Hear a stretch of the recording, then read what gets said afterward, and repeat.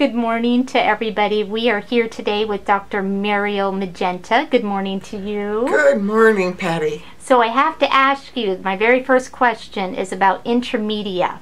Not all of us know what this is, including myself. Can you explain to us what intermedia is? Yes, intermedia is a major in the School of Art that embraces many different disciplines, and it caters to newer forms of art, such as performance art, video, 3D animation, Viz Proto, community arts, and web art.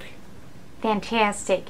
What classes do you teach within intermedia? I teach all of the video program in intermedia, which includes experimental video art and documentary video art.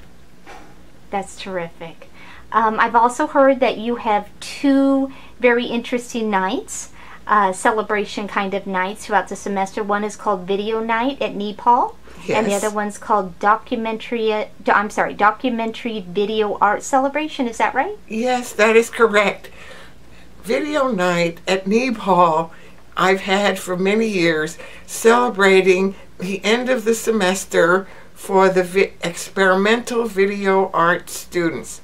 Yes. But recently I'm teaching documentary video art. And so the documentary students said, we want a celebration too. So I made arrangements with SMOCA, Scottsdale Museum of Contemporary Art, and this semester, for the first time, we're going to have a documentary video art celebration. Oh, that sounds fantastic. So now I have to ask you this. I'm a student in one of these great classes of yours. How do I excel? Okay, you have to have three things.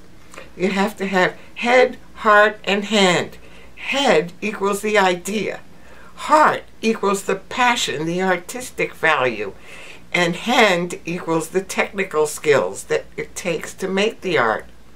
That's wonderful. Okay. The next question I want to ask you is about your name.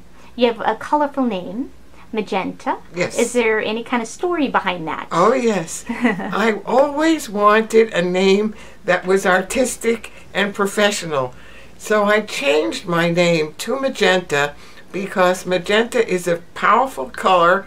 It's got a female twang to it, and it usually means something very positive. Absolutely. Ah, now I'm going to wear magenta until the day I die. So I've left this one for the last because it's one of the films that you've created. Is that Yes. correct? And it's in Times Square? Yes, it's Times Square. It is a 3D animation. Yes. And it, I'm going to move over, okay? So we can see it a little bit. I'm afraid it's a little clunky as I move here, but bear with me. All right, there we go. Look at that. Look at those colors. Times Square is a 3D animation, which then became an installation, and now it is a video which travels around the world.